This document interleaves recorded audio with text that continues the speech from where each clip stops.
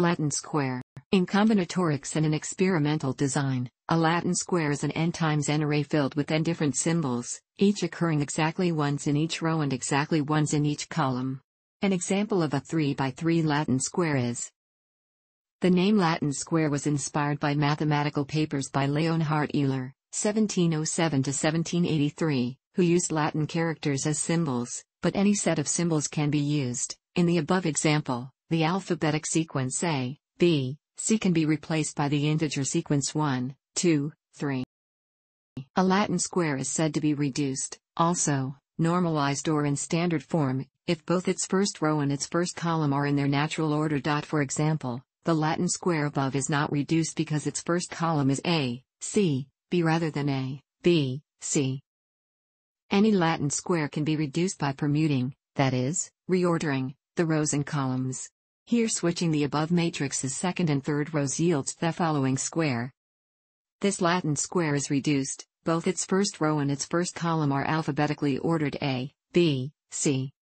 If each entry of an n times n Latin square is written as a triple, R, C, S, where R is the row, C is the column, and S is the symbol, we obtain a set of n triples called the orthogonal array representation of the square. For example, the orthogonal array representation of the following Latin square is, where for example the triple, 2, 3, 1, means that in row 2 and column 3 there is the symbol 1. The definition of a Latin square can be written in terms of orthogonal arrays.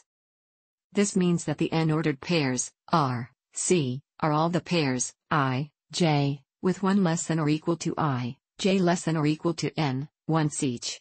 The same is true the ordered pairs, R, S, and the ordered pairs, C, S.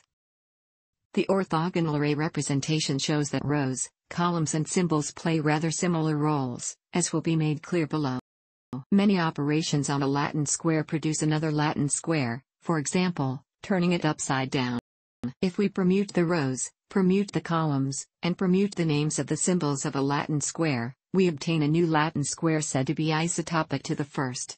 Isotopism is an equivalence relation, so the set of all Latin squares is divided into subsets, called isotopy classes, such that two squares in Thesemy class are isotopic and two squares in different classes are not isotopic. Another type of operation is easiest to explain using the orthogonal array representation of the Latin square. If we systematically and consistently reorder 3 items in each triple, another orthogonal array, and, thus, another Latin square, is obtained.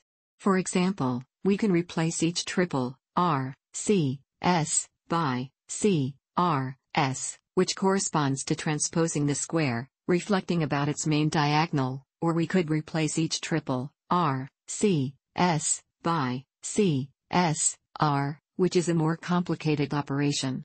Altogether there are 6 possibilities including do nothing, giving us 6 Latin squares called conjugates, also peristrophes, of the original square.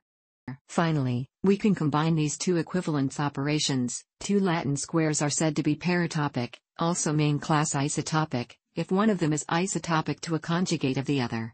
This is again an equivalence relation, with the equivalence classes called main classes, species, or paratopy classes. Each main class contains up to 6 isotopy classes. There is no known easily computable formula for the number of Latin squares with symbols. The most accurate upper and lower bounds known for large area for a part. One classic result is that a simple and explicit formula for the number of Latin squares was published in 1992, but it is still not easily computable due to the exponential increase in the number of terms. This formula for the number of Latin squares is formula _2, where is the set of all 0, 1 matrices, is the number of 0 entries in matrix, and is the permanent of matrix. The table below contains all known exact values. It can be seen that the numbers grow exceedingly quickly. For each, the number of Latin squares altogether is times the number of reduced Latin squares. For each isotopy class contains up to Latin squares, the exact number varies, while each main class contains either 1, 2, 3 or 6 isotopy classes. The number of structurally distinct Latin squares, i.e. the squares cannot be made identical by means of rotation, reflection, and/or permutation of the symbols for equals 1 up to 7 is 1, 1, 1, 12, 192, 145,164, 1,524,901,344 respectively. We give one example of a Latin square from each main class up to order 5. Formula_3, Formula_4, Formula_5. They present, respectively, the multiplication tables of the following groups. For small squares, it is possible to generate permutations and test whether the Latin square property is met. For larger squares, Jacobson and Matthews' algorithm allows sampling from a uniform distribution over the space of n times n Latin squares. Sets of Latin squares that are orthogonal to each other have found an application as error-correcting codes in situations where communication is disturbed by more types of noise than simple white noise, such as when attempting to transmit broadband internet over power lines.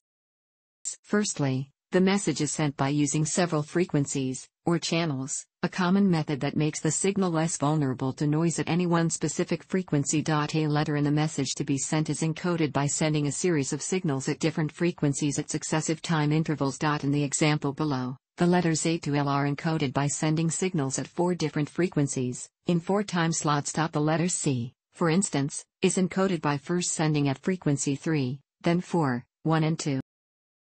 Formula_11. The encoding of the 12 letters are formed from 3 Latin squares that are orthogonal to each other. Now imagine that there's added noise in channels 1 and 2 during the whole transmission. The letter A would then be picked up as. In other words, in the first slot we receive signals from both frequency 1 and frequency 2, while the third slot has signals from frequencies 1, 2 and 3. Because of the noise, we can no longer tell if the first 2 slots were 1, 1 or 1, 2 or 2, 1 or 2, 2. But the 1, 2 case is the only one that yields a sequence matching a letter in the above table, the letter A. Similarly, we may imagine a burst of static over all frequencies in the third slot. Again, we are able to infer from the table of encodings that it must have been the letter A being transmitted. The number of errors this code can spot is 1 less than the number of time slots. It has also been proven that if the number of frequencies is a prime or a power of a prime, the orthogonal Latin squares produce error-detecting codes that are as efficient as possible. The problem of determining if the partially filled square can be completed to form a Latin square is NP-complete. The popular Sudoku puzzles are a special case of Latin squares. Any solution to a Sudoku puzzle is a Latin square. Sudoku imposes the additional restriction that 9 particular 3 times 3 adjacent subsquares must also contain the digits 1 to 9, in the standard version. The more recent Ken puzzles are also examples of Latin squares. Latin squares have been used as the basis for several board games, notably the popular abstract strategy game Combinatorics. Latin squares are used in the design of agronomic research experiments to minimize experimental errors. The Latin square also figures in the arms of the Statistical Society of Canada, being specifically mentioned in its blazon. Also, it appears in the logo of the International Biometric Society. Thanks for watching. Don't forget to like the video and don't forget to subscribe.